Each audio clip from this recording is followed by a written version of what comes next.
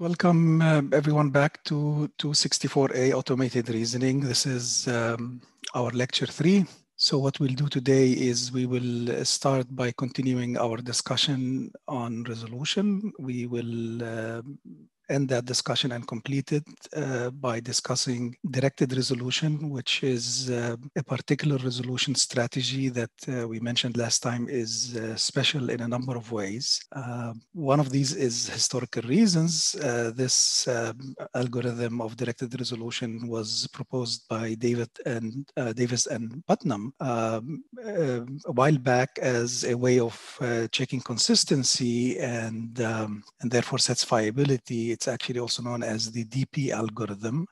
Then they realized that it has some demanding space requirements, and later with Longman and Loveland, they developed something known as the DPLL algorithm for satisfiability, very famous. It has modest space requirements, and that ended up being the basis of satisfiability solvers. So there is DP and there is DPLL, and between DPLL and modern SAT solvers, there is a whole bunch of developments that took place. We'll go over those. So today we'll start with directed resolution, that is DP, and then we will move into chapter 3, which is dedicated to DPLL plus modern SAT solvers. All right, so I need to go now to the whiteboard to start the discussion. So I'm gonna turn my camera off and I'll be starting in just a second. So we're starting with the discussion of directed resolution. And as I mentioned, this is also known as the DP algorithm for Davis and Putnam. Now, as we mentioned earlier, directed resolution can be thought of as a resolution strategy. And what resolution strategies do is they restrict the set of resolutions that you can take. And the idea is to focus the resolution process and perhaps avoid some unnecessary resolution steps. So what we need to do is start with what kind of restrictions does directed resolution suggest. And for that, we need first the notion of a p-resolvent. P here is a variable. And what a p-resolvent is a clause that results from resolving two clauses, one containing P and the other containing not P. So basically, when we resolve on the variable P, the result is known as p-resolvent. So if we had these two clauses, let's say A not B, and the other one is B, C not D, and we go ahead and resolve on the variable B, then we will get A, C not D, and that's what we would call a b-resolvent. Okay, so now here are the restrictions of directed resolution. First, you need to have a variable ordering. You pick that as you wish. Doesn't matter which one you pick as far as the correctness of the algorithm. So let's say we're gonna have the variables ordered like this, P1, P2 all the way to Pn. There's basically two rules. The first one of them basically says that P sub j resolvents should be generated only after all Pi resolvents have been generated. And here, basically J is greater than I. So what this means is you start first by doing the resolution on variable P1, and then after that you do resolutions on variable P2, and then on P3, and so on. You have to follow this particular order, but there's actually another restriction, which may sound surprising at first, and that is the generation of Pj resolvents cannot involve clauses that mention variables Pi again where j is greater than I. So this looks like quite restrictive. what the second one says is, so let's say you go ahead and you did resolutions on P1. When you go ahead and do resolutions on P2, you cannot involve clauses that mention P1. Don't include them. Even if they lead to legitimate resolutions, don't do these resolutions. And similarly, if you go to P3 and you are now doing resolutions on P3, do not include clauses that mention P2 or P1, all right? So that's quite restrictive in a sense. And we'll take a concrete example in just a little bit, but that gets you wondering, under these restrictions, would directed resolution still be complete, or is directed resolution complete? And yes, directed resolution is refutation complete for any variable ordering, all right? Now, here's the interesting thing.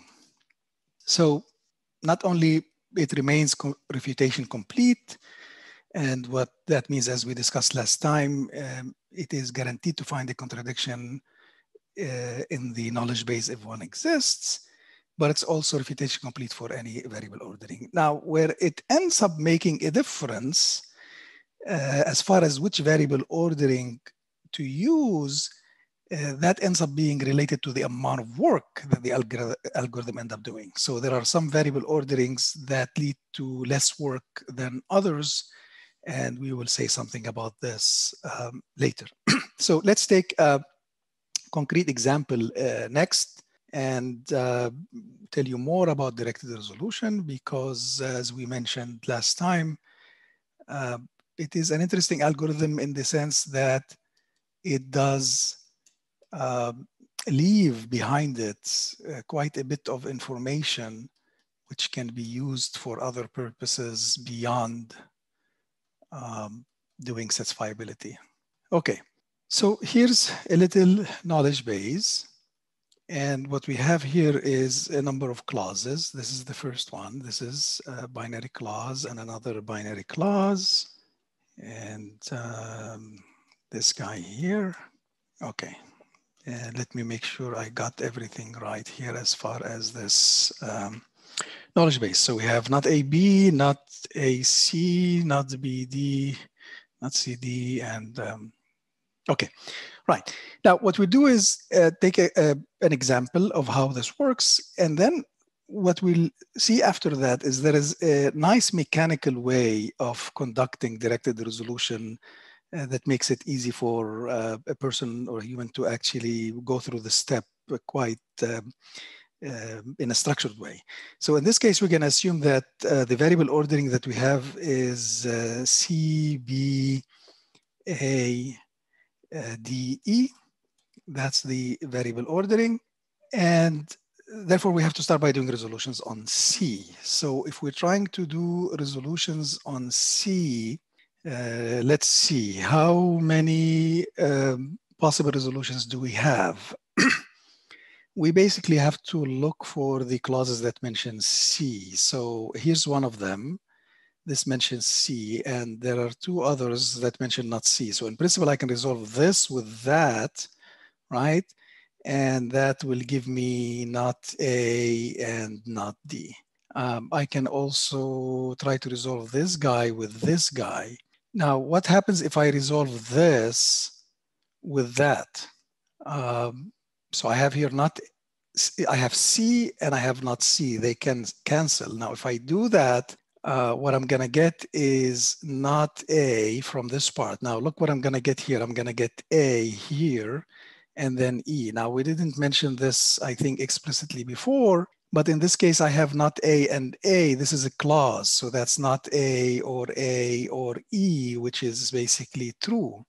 These are basically trivial clauses. We don't include them. There's no point of including these. So basically, we will say that this particular resolution step is not something that we will actually do. And therefore, we only have one resolvent in this particular case. Now, if we go next to the variable B, because we're following the order, right? So we will find how many resolvents do we have? Where is variable b? Here's variable b. Where else does it appear? It only appears here. So it only appears in two clauses. I can resolve these two guys together. Now, here you have to make sure for this step to be valid, according to directed resolution, I have to make sure that these two clauses do not mention what, which variable. So people here actually did something better than what I did. They numbered these implicitly. Let me do that too. And in this case, okay, I'm gonna resolve 1 and 3 because I'm doing resolutions over B. The question is, for that to be a legitimate resolution step according to directed resolution, what do I need to make sure? People are saying, I wanna make sure that C does not appear there. And indeed that does not appear. So now let me go ahead and do that particular step. And then I'm gonna get basically not A and D. Good. And then you go to A after that. And now the question is, what can I resolve in this case? A appear in 1, 2, and 5. Any legitimate resolution steps in that particular case? So I can do 1 and 5. And that would not be legitimate, right? Because if you look at 1 and 5, they do mention variables that I already handled. And then if I try to do 2 and 5, similarly, they do mention C. So basically, in this case, no legitimate resolutions, right? Even though I could have done some. And then similarly, if you go to D after that, let's see, where does D appear? D appears in 2 of these guys, right here, 3 and 4. Similarly, those mention clause variables that I already handled, so no legitimate resolutions. And finally, I have the variable E, and let's see, no resolutions here because E appears only in 5. I have E, I don't have not E. So basically we are done. And the point is, look what happened here. I basically just did 2 resolution steps. That's it. And I finished the amount of the work, and I did not find an empty clause, and therefore the knowledge base is consistent or satisfiable. And that's a guarantee by directed resolution, right? So I avoided quite a bit of work, and I still managed actually to prove satisfiability in this particular case. Now, what we'll see next is a particular mechanization of directed resolution. It is something that is known as bucket elimination. In a sense, it's simply a certain way to conduct this algorithm systematically. It also structures the process in a way that allows us to do various things based on the output of this directed resolution process. So we're going to do that, but just let me mention upfront. What's going to happen is, now that we do bucket elimination and just find a way to do directed resolution in a more structured way, we will find that by the time that finishes, there will be information that is left that we can use to do other things. And one of these things is existentially quantifying variables. We will find out that in the process of doing directed resolution, we have computed a whole bunch of existential quantifications. The other thing has to do with being able to generate what is known as decision trees that characterize the models of the CNF that we have. And we'll see that by the time we finish directed resolution, the leftover work or information will facilitate the construction of that decision tree, which has other uses we will mention there. So that's what we are heading to next. And what I would like to do now is basically put another example. I think it is another example. Let's see, it's the same. It's actually the same example, and try to do it in a structured way using bucket elimination. So let's go ahead and erase something here. I'm gonna erase this part. And the goal here is to go ahead and talk about what is known as bucket elimination. Okay, let me first quickly see if there is any questions before we move into this part. Right, so one question is that it would be impossible to resolve over variable E. Right, so anytime a variable appears in only one sign, that means we cannot do resolutions over it. Let me see if there is any additional. Okay, so there's a question about whether we can get any additional information by changing the variable ordering and deferring solutions with other previous solutions. Okay, we're going to get to this. So when we see basically, we'll get to the ordering, variable orderings, and how they impact things in a little bit. But because that will become actually easier to do once we go over bucket elimination. So bucket elimination is pretty simple.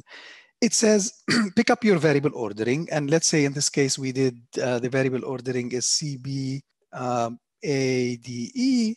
And now that we have this guy, it says, go ahead and build a set of buckets. Buckets is effectively according to this order. So they're going to look like this. And what's going to happen is we're going to put the clauses in these buckets. All right. So we do these buckets.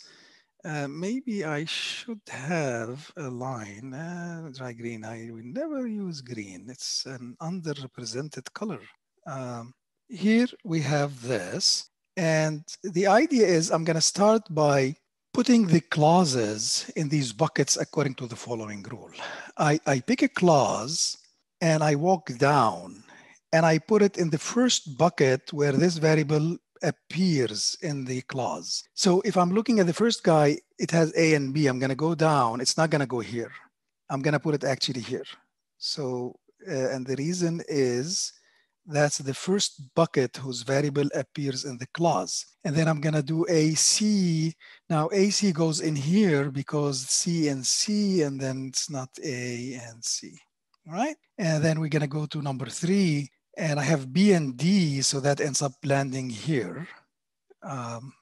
Okay, so you tell me this clause, number 4, which bucket will it fall into? Every bucket has a name, which is a variable. So this goes into which bucket? It has to go into either bucket C or D, right? This guy. And it has to go into C because C is the first one. So then we have not C and not D. And then this very last one will also fall in that bucket, which is A, not C and D. Okay, so now we have put the clauses into the corresponding buckets, and that's the rule. And now what bucket elimination says is you process the buckets from top to bottom. So you're gonna go down this way. And what does it mean to process a bucket? Let me actually extend these lines. So what's going to happen now, I'm going to put a line here too. You'll see why in just a second. So what's going to happen is when you go ahead and process a bucket, you go and do every possible resolution on the variable of that bucket. So I'm going to start with the first one, and that's variable C. So I'm going to do all possible resolutions on C, but only involving clauses in that bucket.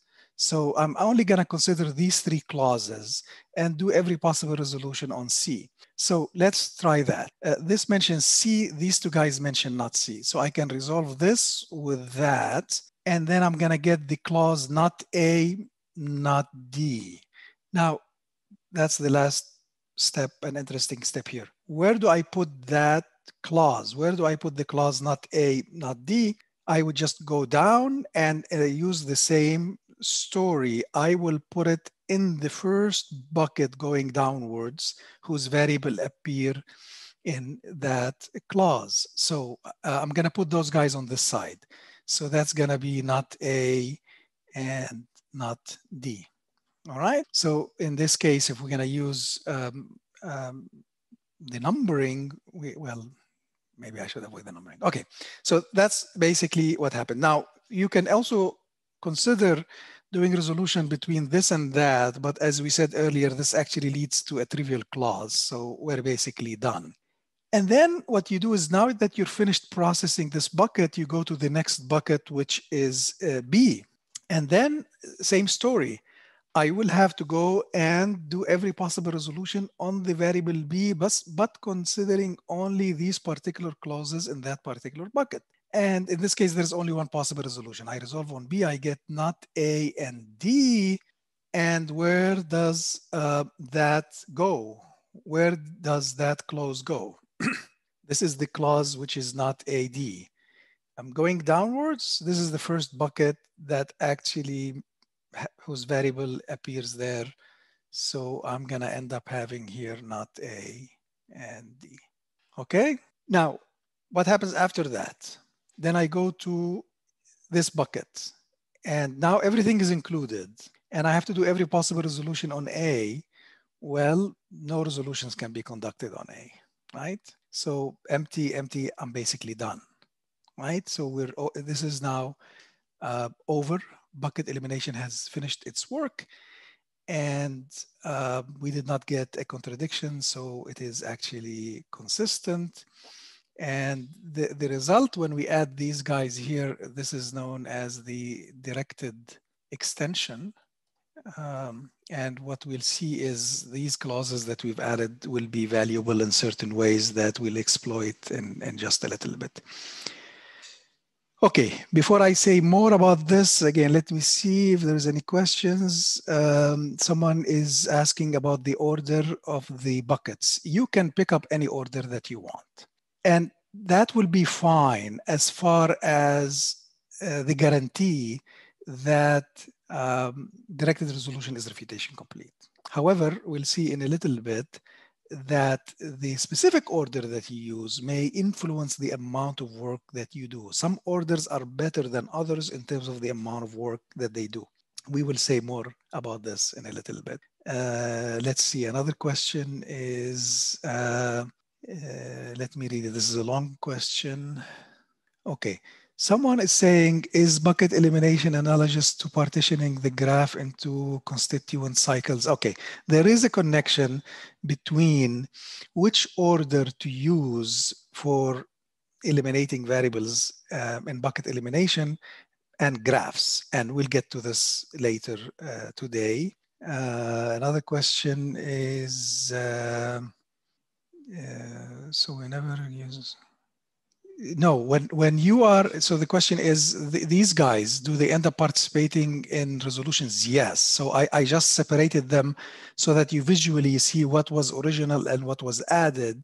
But as we're going down the buckets and processing them, everything gets processed. So if you're doing resolutions on A, you consider everything, whether original or added. Okay. Let's do another quick example here. In fact, I'm gonna do the same guy, but I'm gonna use a different variable order and you're gonna help me with that. Let me see, I cornered myself here by not leaving myself enough space, but we can probably squeeze something here. So here I'm gonna use a different variable order. It's gonna look smaller than this, but that is fine. Let's put a line here and let me put the buckets like this. So I'm doing a different variable order. I'm using E, A, and then B, and then C, and then D. So I want to give you a sense of what happens when you end up using a different variable order for the same problem, right? So let's call this here order 1, variable order 1, and let's call this variable order 2. Now, what we need to do here is, okay, there's a whole bunch of questions that are being typed. Okay, I'll get to these after we finish this example. So, folks, help me out here. Here are the clauses, right? 1, 2, 3, 4, 5. And what I want you to do is help me place these clauses in the buckets in this particular case. So let's start with clause 1. And when you start with clause 1, I have to put it in one of these buckets. Remember, we start from the top, go to the bottom, and then put it in the first bucket we go through whose variable appear in the clause. So this guy should go in which bucket? You give me the name of the bucket, and people are saying A.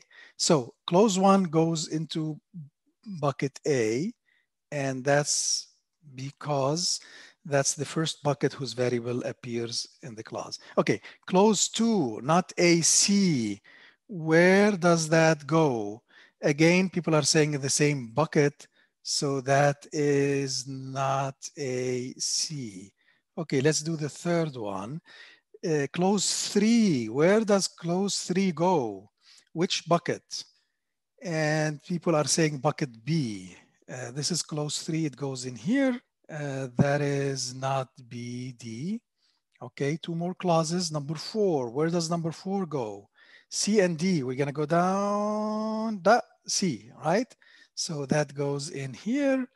That is not C and not D.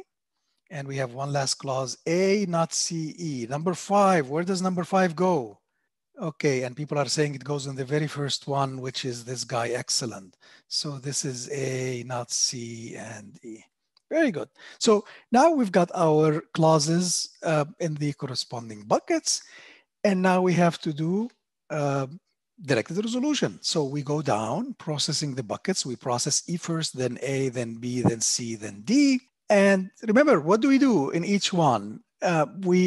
We're at E, we do every possible resolution over E and only involving clauses in that particular bucket. Okay, now let's see what happens when we look at E. Nothing can be done, right? There's only one clause anyways. You need 2 clauses at least to resolve. So we go to A. What happens here? Any resolution steps? Yes, no. Bucket A. You can say yes or no. Can we do any resolutions? We can't, right? So there's not A and not A. We need A and not A. Okay, nothing here. Okay, we go to B. Well, immediately no resolution steps. Why? Because there's only one clause. Okay, so what do we do now? We go to C. So again, no resolution steps. There's only one clause. Okay, and then D is empty. We're done. What happened here? We finished the work according to directed resolution. We did not find a contradiction. We actually, even though we did not do any work as far as making resolution steps, what did we already prove? We effectively did prove that this knowledge base is actually consistent. All right. So the point here is that this is the exact same example, same exact knowledge base, but different variable orders, right? And you can see how the MR work varied depending on the order that we used. Very good. Let's now move on to what else we can do with directed resolution. Now, there is the question of what variable order to use and to choose. So we'll talk about this, but let me first talk about some of the uses of the information that is left over or left after resolution is over. And you're going to help me with that. So I'm going to show you another example here, and you can probably help me figure out, what further can we do with directed resolution. So this is now concerning forgetting, or what we called also existential quantification. Okay, so what we'll do is we'll look at an example. And in this example, I have this knowledge base, delta, and this knowledge base has the following clauses or the following sentences. Okay, so it's got these guys. A implies B, B implies C, C implies D, D implies D. Let me ask you a question. Remember existential quantification. When we had there exist, let's say X delta. So I'm trying to existentially quantify X from delta. We gave a definition for this, which was delta given X or delta given not X. This was the official definition, but remember our discussion, it basically led to a formula or sentence that does not mention X and that preserve every information that delta had about other variables beyond X. And we looked at a concrete example there. I'm gonna try to do something before we move on to refresh our understanding of the intuition behind existential quantification. So if I had this delta And I told you, let's go ahead and existentially quantify the variables B, the variable C, and the variable D. What do you think I'm going to get as a result? I want you to, don't apply the definition. This is going to be too tedious to do this definition. I want it based on the intuition that when we remove variables, we preserve information about the other variables. The other way of thinking about it is projection. So when I'm eliminating the variables or existentially quantifying B, C, D, the only variables left are A and E. So it's like taking this knowledge base and projecting it on the variables A and E. And one way to think about this is, what does this knowledge base say about A and E? That's effectively should be the result of existentially quantifying B, C, D. And here I should have put delta. So let me first make sure that my D is clear, and then delta. So think about it. What do you think should be the result of existentially quantifying B, C, D, or projecting on the variables A, E? Okay, someone is saying that it should be this, that A implies E. That should be the result of existentially quantifying these three variables. And that is correct. Because, I mean, okay, think about it. This is saying A, B implies B, B implies C, C implies D, D implies E. So in a way, this knowledge base is saying that A implies E if you chain these. This is part of the information that is in this knowledge base. And when I eliminate the other variables B, C, D, I expect that information to stay there. Because this information does not involve any of these variables. The question is there any other information about the variable A and E that is embedded in this knowledge base? And there is not. Okay, that's not as easy to see perhaps, but again, the whole point here was just to try to guess this, right? So it's not that this is something you can really do by visual inspection. Sometimes you can, if you've seen enough of these. But I hope now this furthers our basically intuition of what's going on. Now, the question that I'm going to ask you is the following. When we, okay, so there's a good question, and let me get to it first before I get to my point. The question is, what happens when we have multiple variables? Very good point. Well, it's simple. So if you are existentially quantifying first the variable, let's say X, so there exists X delta, you have this variable, and that's a formula. And then you can go and do there exists Y from that. Okay, the thing that you should know is, and we didn't mention this, and I'm glad there was a question, the order in which you existentially quantify variables doesn't matter. So if you do this, then this is going to be the same as that. So if you first existentially quantify X from delta, and then you follow that by existentially quantifying the variable Y, that's the same as doing Y and then X. And because of that, we can write this. So because of that, you can go ahead and just simply say existentially quantify X, Y, delta. And the order doesn't matter. So this is not ambiguous. And you can actually, from the definition, convince yourself that the order doesn't matter. So you can expand this and see that they're actually, they would basically be the same. Okay, let me finish this thought here so we don't run out of time on this example. I have this guy, and I'm gonna go and do bucket elimination using the following variable order. So C, B, D, and then A, and then E. And I'm gonna put the clauses directly, not B, C, and not C, D. And here I have not A, B, and here I have not D. Okay, these were the clauses in the original knowledge base. So each one of these end up being a clause, and we just put them basically in their corresponding buckets. If you actually go and run directed resolution, you're going to be adding a bunch of clauses. You're going to be adding not B, D here, and this will be not A, D here, and then this guy will have not A and E.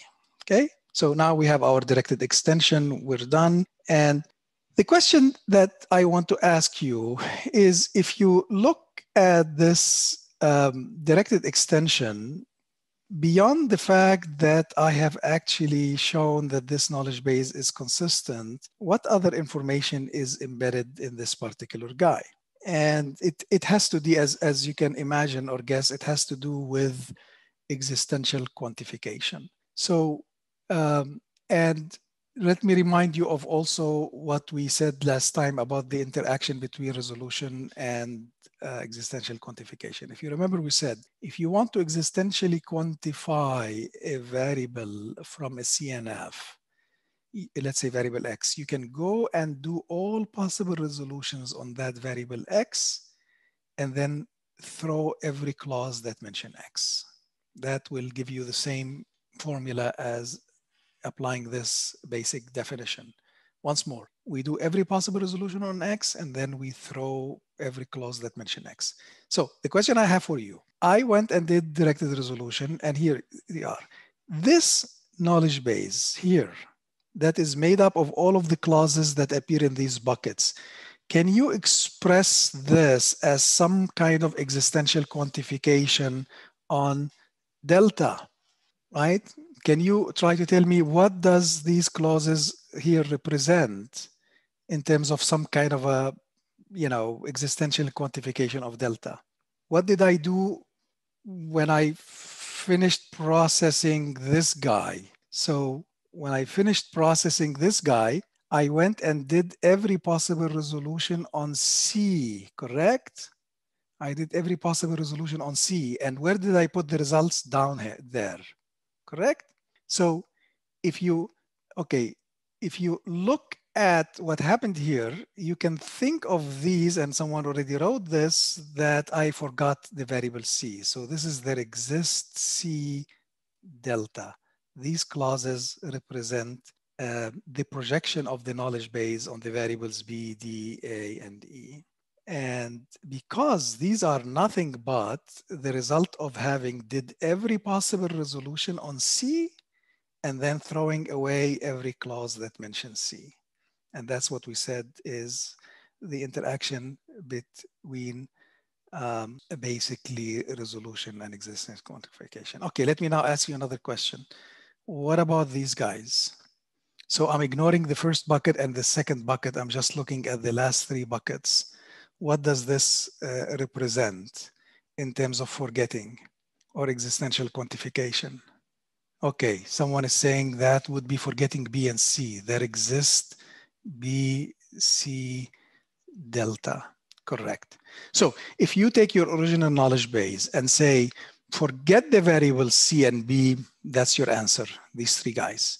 Or project on the variables D, A, and E, that's, okay, let's look the very last one, which is this guy here, these two buckets. And as you can imagine, this is basically, there exists CBD, that is forget CBD, and that is delta. And in fact, this is nothing but not A, E, which is A implies E, which we guessed earlier, okay? So what you have here is a succession of existential quantifications. Effectively, every time you're processing a bucket, you are effectively forgetting that particular variable. And you're moving down, forgetting the variables one at a time. And you'll see this also will play a role in the last application we're gonna mention. Now, we have 5 minutes before the break. For that last application, I need more than 5 minutes. So let me spend the next few minutes to say something about how you potentially pick up the variable order and this interaction between directed resolution and graphs. But let me see. Okay. The answers the answers to the questions I asked are intermingled with other questions. Okay. So this subject that I'm going to mention now, there is actually quite a long section in your chapter on it. So we're not going to go over that in detail. We're going to just sketch it. And it's a subject that we will have to come to later in perhaps a better context. But the main idea here, which we need to go over, is the following. It has two sides to it. One side has to do with the use of graphs as abstractions of CNFs. And then what can you do with that? So if we have this particular, so let me write here the value of or utility of using graphs. When you have, let's say, this particular knowledge base, delta, it has the following clauses, let's say not A and B, not A, C. Okay, so we have these 5 clauses in this particular knowledge base. And the idea is we're going to try to construct a graph that gives us a sense of how these clauses interact. There are multiple ways of doing this, right? I'll show you the simplest way, which is known as the primal graph of the CNF. I think in your notes, I refer to it as the interaction or the connectivity graph. So this particular graph abstraction of the CNF is very simple. Every variable in the CNF ends up being a node in the graph. So we're going to have these nodes, okay? So every variable is a node. And then it's pretty simple. Anytime 2 variables appear in the same clause, I put an edge between them. So if you look at the first clause, it has AB, so I'm going to put an edge here. Then AC, then I'm going to put an edge there. And then there is BD, that's an edge. And then there is CD, that's an edge. And then I have ACE. Okay, so 3 variables. In this case, I will put an edge between every pair of them. So AC, there's already an edge, AE, already an edge, CE, and that's what we have. So basically, because ACE appear in a same clause, I end up having basically a clique over the variables ACE. Okay, so this is what's known as the primal graph. And as I mentioned in your notes, it's referred to as the connectivity graph or the interaction graph. Now, we will just mention a couple of things briefly here. One of them is that there is a property of the graph called tree width, which is a number that measures how dense the graph is or how interconnected. So this could be 1, 2, 3, 4, and so on. So for example, so trees have tree width of 1, all right? So again, tree width is a number that kind of quantifies graph connectivity. This is a notion that comes from graph theory and is extremely well studied. We'll say more about it later. And sometimes based on tree width, you can bound the complexity of the various algorithms. Directed resolution is one of them. So the space requirements of directed resolution can be shown, if you pick up the right variable ordering, can be shown to be linear in the number of variables and exponential only in the tree width, right? So this is number of vars, and this is tree width. So what that means is, for example, if you draw this primal graph and it ends up being a tree structure, that means I can do directed resolution very efficiently. We know a lot about the tree width of the various graphs and so on. So what I'm going to say is one more thing here quickly. Beyond bounding the space of directed resolution based on the tree width of the primal graph, you can also use the primal graph to pick up a good variable ordering. And there is in your chapter a method called the min-fill heuristic, which operates on the graph to pick up a particular variable ordering that does well. Now, if we want to treat this tree width thing in detail, we will basically need about an hour. We're not going to do this. These are the highlights. We're going to come back to some of these later in other contexts, but the full details are in your chapter if you're curious about the full details of this. But otherwise, let's take our 10-minute break. And when we come back, there's one more topic on directed resolution, and then we go into DPLL. Okay, we'll start at 11. Thank you.